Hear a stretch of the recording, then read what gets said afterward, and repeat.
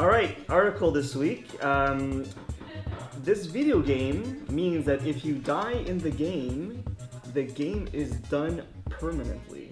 like hardcore mode in Diablo? No, because in hardcore mode you can still play the game and start over. This game, you have it, you die, and you can never play again. Rest in pepperonis. Yes. What? That is awesome. What's the name of this game? So, I'm looking for the name right now, and I'm trying to find. Oh yes, Upsilon Circuits. So basically, you play this game. It's from an indie developer from the studio Robot Loves Kitty, which is an interesting name for a studio. Meow. But they're calling it Permadeath. Permadeath. Yeah. Okay. And This is like the kind of game that Nick's studio Rad Sandwich would come up with. This is something that Nick Studio would come up with. You're absolutely right. Just you die, you can never play our game again. Thanks, guys. But what's really cool about this, what I was reading about it, is so you have only 8 people can play at a time, but a vast audience of spectators can stream the game live. Plus, they're empowered to toss aid or obstacles to the two mortal players. In the event of a permadeath, a random viewer becomes the next player. What? Like a contestant on The Price is Right summoned up from the crowd. So you're not only... Oh my god. So your life as it is has ended in this game. That's crazy. But somebody else picks up the torch and continues on. That's really nuts. That's really, really cool. Yeah. Now, I would play this game a lot like Dark Souls.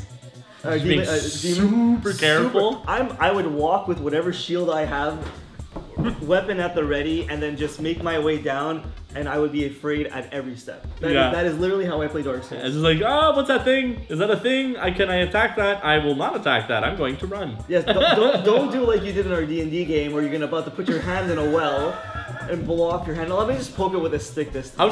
I'm just gonna go in and grab it. And everybody just looked at me and went, don't do that. Don't. Are you not happy you listened to us with our low intelligence? I'm glad I still have an arm. Yes. So what do you guys think? I think this is really freaking cool. I hope, I like the concept, man. That's really awesome. I hope it's free. Yeah, because then that would kind of suck, right? Okay, $39.95, you're good. I mean, I feel like this is more of a social experiment than it is. It is. I mean, because it's like kind of the concept. It follows a little bit the concept of the Hunger Games, where people can send aid, right? So they have sponsors who can send them aid on like little parachutes. I love that sound. And then it's just like the little aid that falls in the little parachute thing. Right. And then it's like something that they currently need. So like it would be amazing if it was but some kind of, too. but it would be amazing if it was some kind of survival game where you have to survive as long as possible, kind of like in the Hunger Games. Yeah.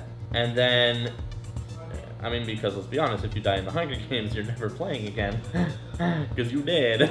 Just like real life. But this is cool. I can't think of another game that's ever done permadeath, where you can never play again. There was one, I remember of one game that I heard of, where you would be interrogating a person, or you're talking to a person and they're tied up in a chair, and you have the option to shoot them. You don't know any history about them. You don't know why they're tied up in the chair, but you have a gun pointed at them and you can choose to shoot them or not to. And if you shoot them and you reload the game, they were still dead when you reloaded the game. Even like completely ruined your completely they're save dead. data is gone? Completely dead. Wow. No, like completely permanently dead. But because it was like a kind of send a message like death is permanent. Like there's no respawn in real life, you know? And I really liked that concept, but I think this takes it to another level. Oh yeah, because then you It's can't very, even play very the game cool. anymore. Because a lot of games incorporate a certain permadeath mechanic, because you know you have your hardcore modes, of course. But then you have like games like, let's say, Dark Souls or Demon Souls, where if you, I remember the first. Which came first? Dark Souls was the first one. Demon Souls. Demon Souls came first, right? Okay, so I Demon remember Souls and then Dark Souls and Dark Souls 2. Right. So Demon Souls, when you're at that central hub and you can go to your different missions, right? I hated the Nexus. I know, I hated it too. It's a terrible system. It is what it is. But you had your NPCs there, and I remember that I didn't know this at the time when I started playing. But if you kill the NPC, he's gone for the whole game. Gone forever. So But he's like going on a rampage in the Nexus, killing everybody. Yeah. And he goes and he plays for like 10 hours. He comes back to the Nexus. All right, I'm going to spend my hard-earned. Where's Wah, everybody? wah. I remember I killed the dude that was I remember that was a reason I hated Demon Souls, because I killed a guy who was like super necessary to like the story. yeah. Yeah. Well, I did the same thing in Dark Souls too. Yeah. Dark Souls, they did the same I didn't thing, play. and I played these Demon Souls and I specific raged guys- so hard that I never played, because I ended up in a space where all my equipment was broken, but I died twice, and then I didn't have enough souls to get any more equipment or to repair the equipment that I had, and therefore I was considered completely useless. Yeah. So my game came to a complete, and that, as far as I'm concerned, is a game design fail. You should never have a complete fail state in a game like that. No, fail state is fine. Die, you lose your souls, they drop on the ground, you can go pick them up, but if you die again you lose them, that's fine. That's a good fail state. But Yeah. to the point where all of your equipment can be completely broken, and then you have, out of sheer bad luck, die and lose all your souls and can't repair anything. I wouldn't call it bad luck. I would call it the decisions you made led to that point, and now you have. It to start doesn't over. matter. That's an oversight in the design. As far as I'm concerned, a game like that should not exist.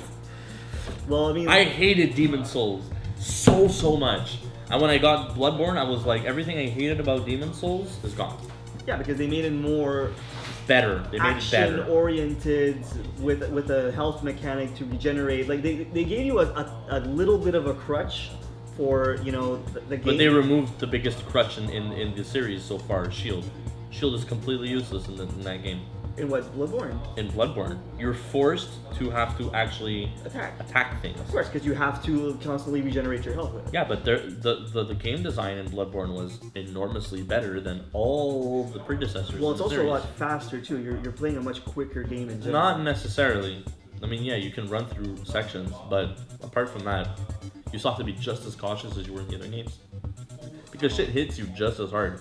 Yeah, but you have to be more on your toes. I comparative to, like I said when I started the article here, Mm-hmm. when I play the game, like I played the Dark Souls, shield up, sword at the ready, and I'm inching forward Mm-hmm. at every chance. But that's such a boring game. Like, think of that. But that You're fucking you got your shield and you're just like But imagine how so you exciting, feel. so riveting. Yeah, but imagine how you feel as a player because you don't know what's coming. That's where the thrill comes from. You're like, But you do know what's coming. No, you don't. Because whenever you You walk never know through the what's same coming. area, the same shit pops up in the same place. Yeah, but the first time. but the that- first time around. Well, the first time around, there's a bunch of games that have done that way better. You know what? A perfect example? Go.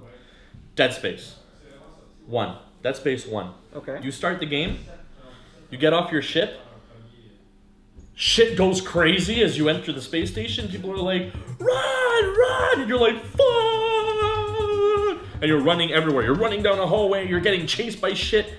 The last second you run into the elevator, you smack the button, and then it's just like a monster's like, rah! And then the doors close. And you're like, oh, thank God. And then they rip open again, and you're like, oh, shit! Then smack, and then they close shut again. You're like, okay, so I have to run a lot in this game. Good to know. Then they send you, you get out of the thing, and then they're like, you need to get to a place, blah, blah, blah. And so you start running there, and you're running, and there's this fucking hallway. It's shaped like straight, then it turns like this, and it goes like this. And there's like a corpse on the floor. And as you're running by it, that corpse is a fucking alien, and it comes to life, and it's just like, blah, and you're like, blah! You never, ever run again in that fucking game in your life. You will never run a game again ever in your life Right, in that game. That's for your To first the experience point, with it. to the point where I forgot there was a run button, and I needed it at some point, and I was just like, fuck, I wish I could run in this game. Like, they scared the run button out of me. Like, that's a proper way Yeah, but you'll remember. to Yes. enforce caution in a player, right? Right, but that's an exciting way because you're more engaged. But that's the See, thing. but that's game design and narrative done right, and level design done right. I know, man. That's all the aspects working together in a way where everything works right. What? What? We're the sandwich of neutrality right now. Ren and I are we're just like, okay, Mike, we'll let you have your thing. Ren, do you want to elaborate on your thoughts? Well, to come back to the original... The point of the topic. The point of the topic. All right. What's it called? Upsilon circuit.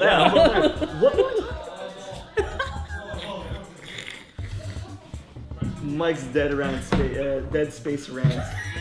It was more like a Demon Souls rant and how Dead Space is a way better job than So Upsilon. Yes. Upsilon circuit.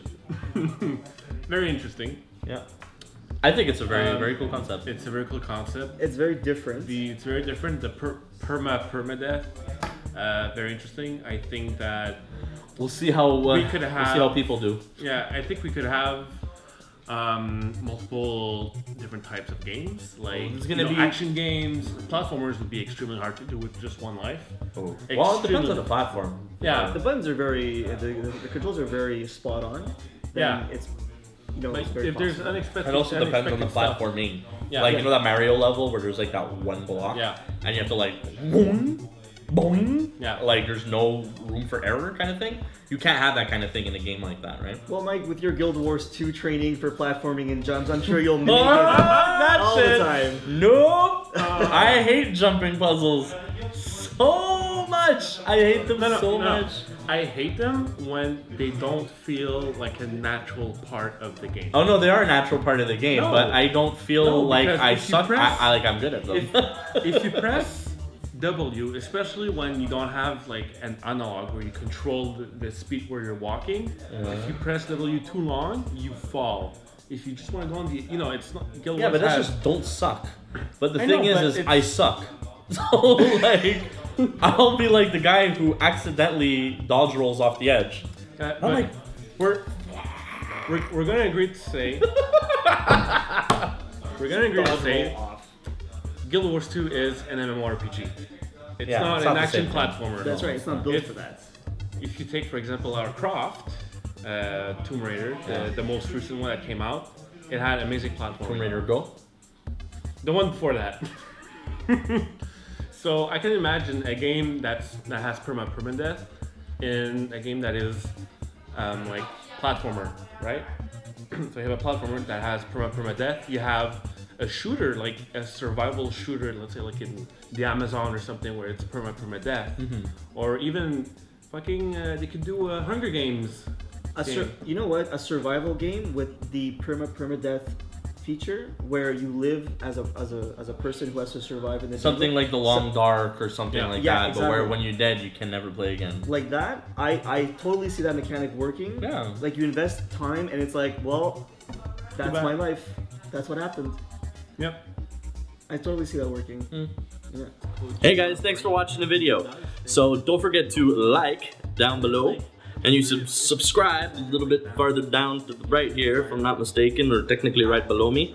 And then you can check out our Facebook page at Too Much Sugar Films. And don't forget to check us out on Twitter at TMS_films. And I believe we've got a couple of videos on the right here. On the left, on my right, whatever this is. Here. Go, watch. Yeah, click. Other video. Yeah. Yeah. Yeah.